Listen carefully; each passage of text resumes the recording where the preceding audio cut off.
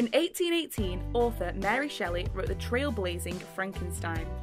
Although many claim to be the first, in my mind I believe this is the book that catapulted the genre of science fiction, as it has stood the test of time and is still used in schools to this day. I don't know, it's very interesting the way Frankenstein has really come to prominence in the last 50 or 60 years, and for such a forceful, powerful, visionary book to be written by what essentially is a girl at that time. What is so different about the science fiction genre? Creates the idea of a different world, changes the parameters, so that different kinds of thrills and adventures happen. Well, I think it's safe to say science fiction won't be going anywhere anytime soon, so get down to your local library and get reading.